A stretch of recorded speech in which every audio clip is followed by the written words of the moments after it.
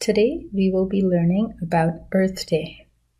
Our planet is an amazing place, but it needs our help to thrive. That's why each year on April 22nd, more than 1 billion people celebrate Earth Day to protect the planet. Allah subhanahu wa ta'ala created the whole universe for the benefit of mankind, and everything in his universe is based on harmony and balance. He commands to avoid creating imbalance through wasting resources that he has bestowed upon us. All kinds of pollution, such as industrial pollution, environmental damage, exploitation, and mismanagement of natural resources, create imbalance and chaos in the universe. According to Islam, each of us is a custodian of his nature. Therefore, we must take care of the environment we live in. In verse 85, Allah said, "And do no mischief on the earth after it has been set in order. That will be best for you, if you have faith." Do you know all the natural resources on the earth are the blessings of Allah subhanahu wa ta'ala? But what do we do with these blessings? Unfortunately, human beings misused all the resources given by Allah, which results in the environmental changes, deforestation, forced migration, ozone depletion, and natural disasters. Being a Muslim, it is our duty to take care of Earth and its resources. So how do we use, protect, and conserve these blessings? First of all, the most important blessing of Allah subhanahu wa ta'ala is water. Do you know how necessary water is? In a country like Canada, we get clean drinking water right from the taps. But millions of people around the world don't have access to clean and drinking water. There are remote areas where women and small kids walk 3 to 4 kilometers or more just to fetch clean water in all types of harsh weather. More than 39,000 children die every day due to borne diseases.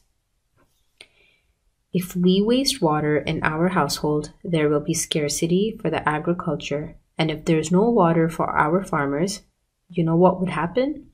There will be no food on our tables. So what can we do to save water?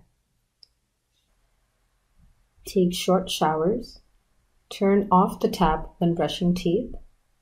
Use less water for washing face and hands. Use less water when washing our cars. Give water to plants when needed. Educate family and friends about the importance of water. Another blessing of Allah's is trees. Trees produce oxygen that is the lifeline of all living beings. In the hot summer, we usually plan trips in the hilly areas, but if the rate of cutting trees remains the same, then we don't have enough trees to plan a trip. Seasonal raining and amount of fresh oxygen will no longer be available.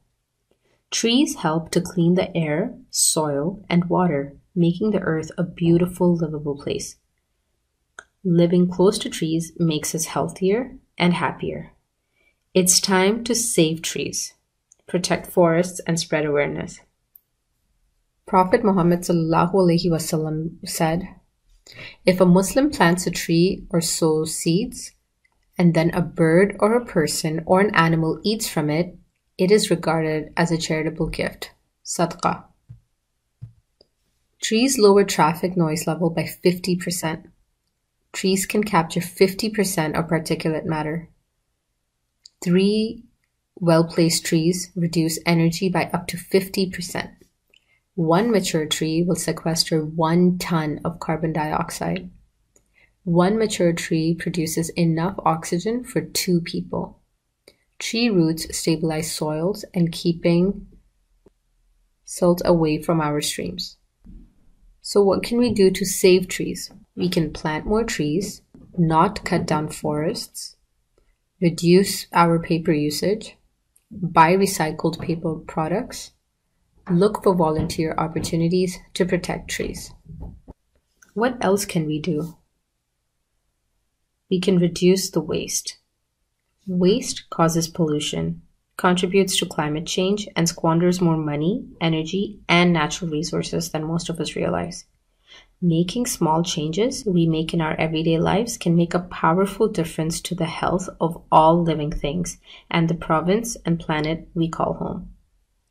Allah subhanahu wa ta'ala said, O children of Adam, eat and drink, but waste not by excess, for surely He, Allah, does not like the wasteful.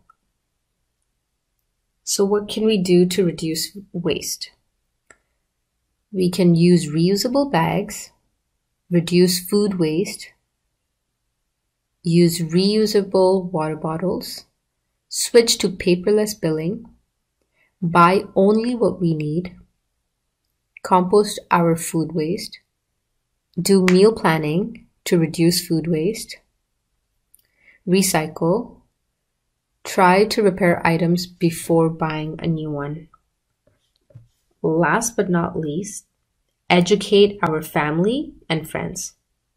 Remember, Allah subhanahu wa ta'ala said, do good as Allah has been good to you, and do not seek to cause corruption in the earth.